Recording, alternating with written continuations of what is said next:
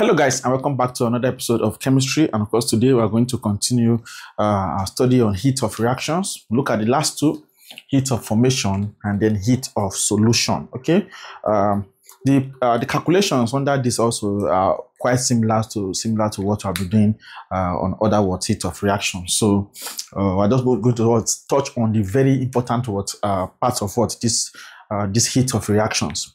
Okay, so we have a heat of formation and heat of solution. Do not forget this tutorial is brought to you by the O3 School JAMB WAEC. Like I told you, this is all you need to succeed in the exam. If you want to succeed excellently well, right, you need a good CBT app like the O3 School JAMB app, because your exam is a CBT exam.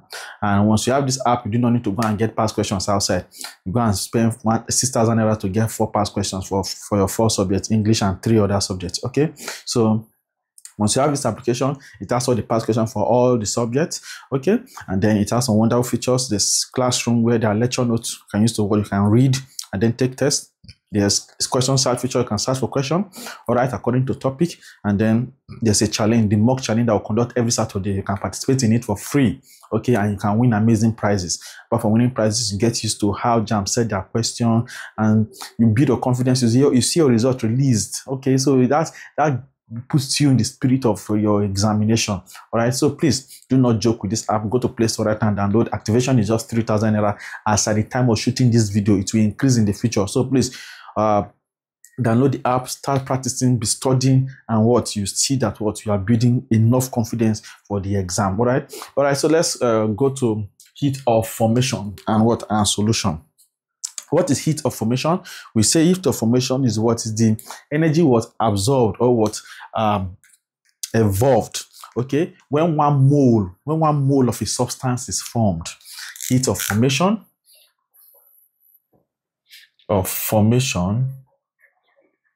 is the energy absorbed, okay, or evolved when one mole of a substance,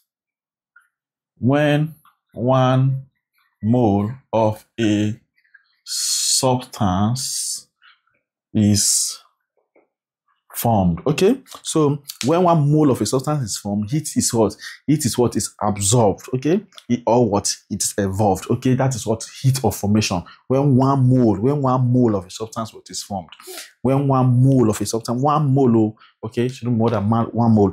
When 1 mole of a substance is formed, okay, we're usually concerned about 1 mole. All right, to call it heat of formation. Of course, like I told you, it is presented as well as delta HF.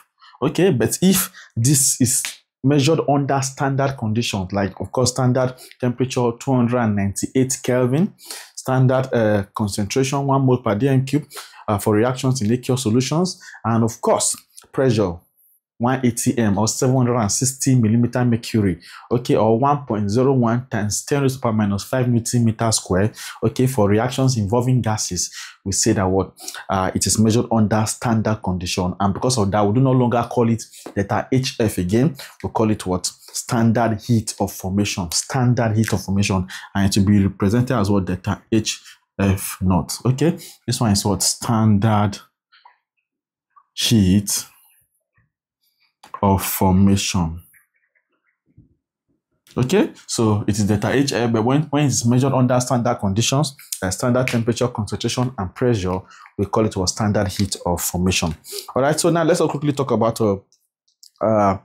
heat of solution. All right, heat of solution, and we say heat of solution is the energy absorbed, okay, or evolved, all right, when 1 mole of an ionic solid dissolves in water. All right, when 1 mole of an ionic solid dissolves in water, okay, we say that heat of solution is the energy absorbed or evolved when 1 mole of an ionic solid, okay, when 1 mole of an ionic solid dissolves in water. Okay, so heat of solution is the energy what absorbed or what evolved when one mole of an ionic solid crystal, okay, ionic solid crystal dissolves what in water. When 1 mole of an ionic solid crystal dissolves what in water.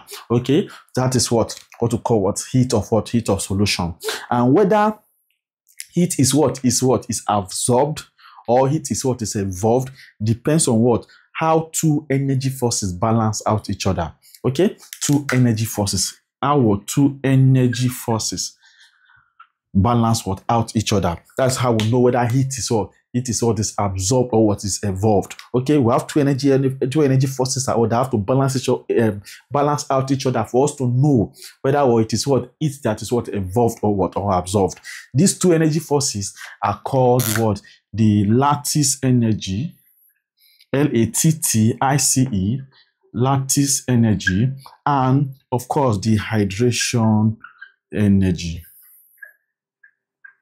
Okay, so we say that heat of solution is the energy absorbed or what evolved when 1 mole of an ionic solid crystal dissolves in water. Okay, and we are saying that whether heat is absorbed or evolved depends on how 2 energy forces, which are the lattice energy and the hydration energy, balance out with each other. Okay, so we are going to look at our past question. You see where these questions will come out. Okay, and how they play out. Okay, now when 2 energy forces will balance each other, that's when we know whether it is actually energy that is evolved or it is absorbed. Now, what is lattice energy and what is hydration energy? Okay, lattice energy is the energy absorbed or evolved. All right. Okay, lattice energy is energy absorbed or used up. Okay, absorbed or used up in splitting an ionic crystal into free ions. Okay, into free ions. Okay, we say the lattice energy is the energy absorbed or used up in splitting an ion in the crystal lattice into free ions. Okay, we say that lattice energy is the energy absorbed or used up in splitting an ion in the crystal lattice into free ions, to make them free. For example, if we have, let me say, NaCl. Okay, NaCl is is a crystal. Okay, it's an ionic crystal. Okay, and it's an ionic compound, for example. So, and of course, let's say in the crystal form, it will be like this.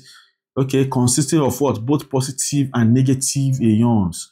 So consisting of both negative and positive ions. For you to be able to split this thing, to split the sodium from the chlorine, which are this in this crystal here, there are positive and negative centers in this centers here. All right. So for you to be able to split this into Na positive and Cl minus, okay, you see that bonds have to be bonds will be broken. Okay, that is what I want to talk about lattice energy. For you to be able to separate them, okay, for you to be able to separate them into positive and negative ions, the bonds need to be broken. And it's important for you to know that when bonds are broken, okay, the enthalpy change, okay, the energy change is usually endothermic. When bonds are broken, just know that when bonds are broken, okay, the energy change is usually endothermic. Okay, then when bonds, okay, are formed, all right, when bonds are formed, okay, if I bring, now you are trying to separate them now, okay, the reaction will be endothermic. But if I try to bring them together, okay, I try to form them back, right, the reaction will in that case be exothermic. Okay, when bonds are broken, reaction is energy change is endothermic. When bonds are formed, energy change is exothermic. Energy is is released. Okay, the energy is absorbed. When bonds are broken, energy is absorbed. Okay, so please take note of that. Now, we said that lattice energy is the energy absorbed or used up in splitting an ion in the crystal lattice into free ions. For them to be able to be separated into positive and negative centers, then of course, Then of course, you need what lattice what energy to be able to separate them. All right. So now, having known that, then of course these ions cannot be hydrated into what water molecules. They can be hydrated by what? By water molecules. Hydration. That's where hydration energy comes into play. And we say that what hydration energy is the energy what absorbed or what evolved, okay, when the ions are hydrated into water molecules, okay, are hydrated by what? By water molecules. So that hydration energy is the energy absorbed or what evolved when the ions are hydrated, okay, by what? Water molecules. When they are hydrated by water molecules, we now call that what? Hydration what? Energy. Okay, so let's see what hydration energy is here. Okay, we said that hydration energy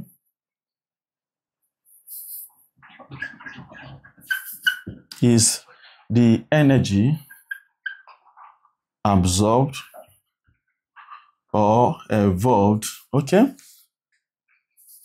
when the ions are hydrated by water molecules. Okay, so now that's what happened. Like I was using what NaCl when they were separated, okay, by lattice energy. When lattice energy was separated, when we use what lattice energy to separate them, okay, into what positive and negative center. Now, when they want to be hydrated by what? By the water molecules, the positive ion will be attracted by what? By the negative what? Centers of what? Of the water molecule. While the negative ion, that's chlorine, will be what? Attracted by the positive center. Okay, you know that what? Opposite charges they attract. Okay, so that's what happens.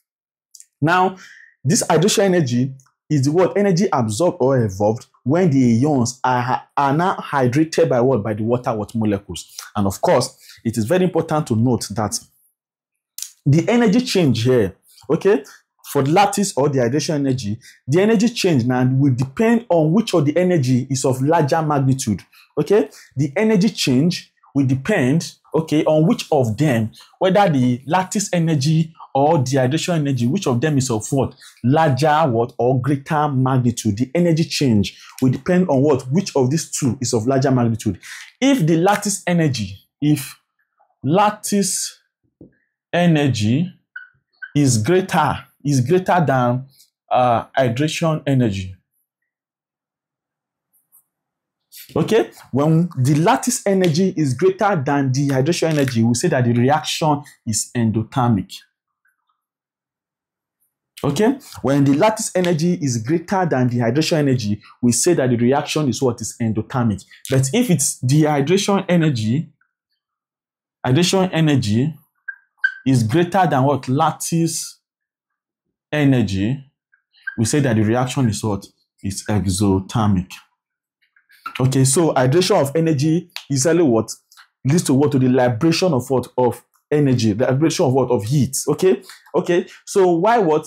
Lattice energy is essentially what? Absorption of what? Of heat. Okay, so you have to take note of these two differences. Now, I'll go over that again. I said lattice energy is the energy absorbed or used up in splitting an ion, the crystal lattice, into what? Free ions. While hydration energy is the energy absorbed or evolved when the ions are hydrated by the what? By the water molecules. Okay, now I say that what? The energy change will depend on which of these two energies that is of larger what? Magnitude. If the lattice energy is greater than the hydration energy, we have what? An endothermic what? Reaction. The reaction will be endothermic. Energy will be absorbed. But when the hydration energy is greater than the lattice energy, the reaction will be exothermic. Okay, so this is where we're going to talk about. We're going to stop about what? Heat of formation and solution. We're now going to go to the JAMB application, okay, and then we'll take some questions to cement our knowledge, and we are done with this. Okay, so please don't forget to like this video. Liking this video will make other students easily find this video. Don't forget to subscribe to this channel. Subscription is free, so it's just to send notification to your phone whenever we publish a new video. Okay, so now let's quickly see. It's a chemistry 2000 question number 20, and it says that it's being displayed on your screen right now. It says hydration of ions solution. Hydration of ions in solution is associated with what? Okay, that is hydration of what? Of ion. All right, and I say that what? That when hydration energy is even greater than what? The lattice energy, that is what? Exothermic reaction. All right, so energy is what? Is liberated. okay, in what? In hydration of ions. When ions are hydrated, okay, energy is what? Is liberated. All right, so let's quickly see. Option A says absorption of heat. No, that is for lattice energy. Then B, they say reduction of heat. C, they say conduction of heat. And D, they say liberation of heat. So heat is what is liberated. Okay, heat is liberated when ions when ions of are hydrated. All right, so that is that. The correct answer there was option D. Now, this is a 2011 question, number 23, and it says a chemical reaction in which the hydration energy is greater than the lattice energy is referred to what? To as what? A, they say a spontaneous reaction. B, they say an endothermic reaction. C, they say an exothermic reaction. D, they say a reversible reaction. What is that? Exothermic what reaction? Okay, so please, everything is important. So please put your head down, study, read, and then gain understanding, and you see that what you are shining. All right, so this is where we're going to stop in this topic. All right, I'll see you in the next episode. All right, take care and see you there.